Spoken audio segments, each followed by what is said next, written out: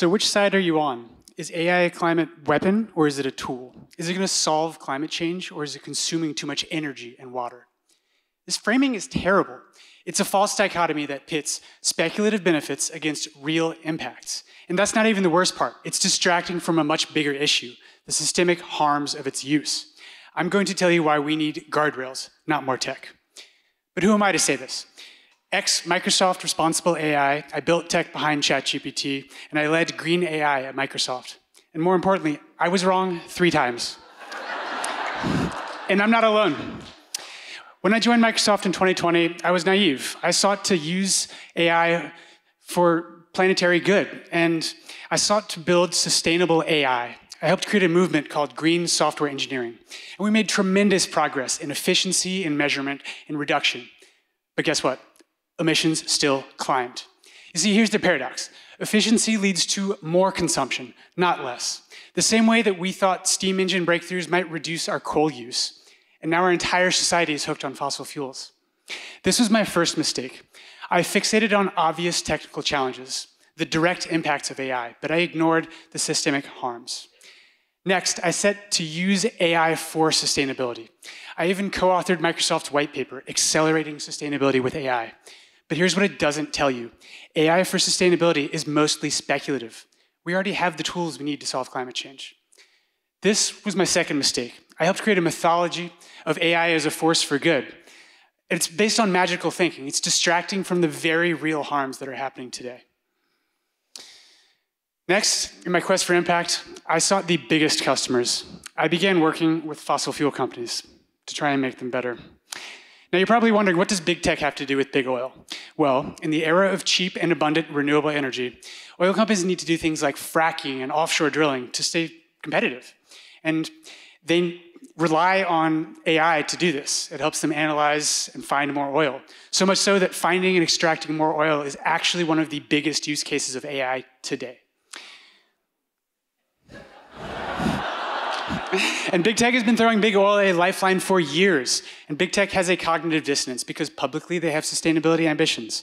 And there's great work happening inside the company. But behind closed doors, leadership is calling this game-changing to make the future of oil and gas brighter than ever. We did the math. We compared the additional emissions from just 2 projects of many against our entire operational footprint. Yes, this includes AI data centers. All of the good we were doing was washed away many times over. So I realized how a tool is used, the harms, matters so much more than what your tool runs on or the good things you might be able to do with it. It's like I was building a more efficient lighter, promoting its positive uses, but I didn't realize that one of the biggest uses was by an arsonist to burn our houses down. Now, employees have had this concern for years, since at least 2018. My partner and I brought them together. We co-authored an influential memo. We presented this to the senior leadership at the company.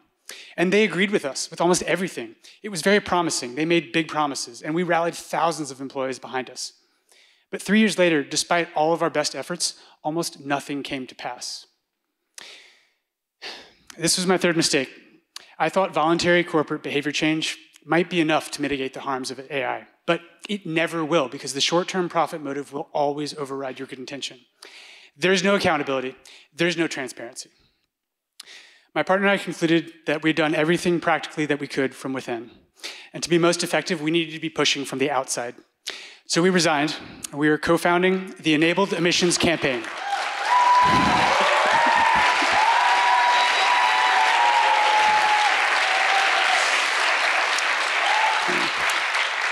We're building a coalition to advocate for guardrails that truly align technology with climate science. And look, there's a lot going on right now. It's easy to get distracted, just to zoom in, to stay focused on your piece of the puzzle. But when we do that, we don't make policy that aligns with our self-interest. And I was wrong 3 times, and I'm not alone, and I need your help to fix this. Don't fall for the same tricks that I did. Now look, you don't even have to agree with me about climate change, but pick your issue. There's so many to choose from. And then zoom out. Think about how you are being made complicit within a bad system. And start to talk about what guardrails we need to put in place to ensure that these tools build a future we actually want and are not weaponized against us. So please, join me in this act of conscious moral rebellion, because there is eternal beauty in seeking truth and fighting harm despite the risk. It's not enough to simply stand for a solution. That's a Band-Aid. We need to get to the root cause. We must all vehemently fight back against the harms. Thank you.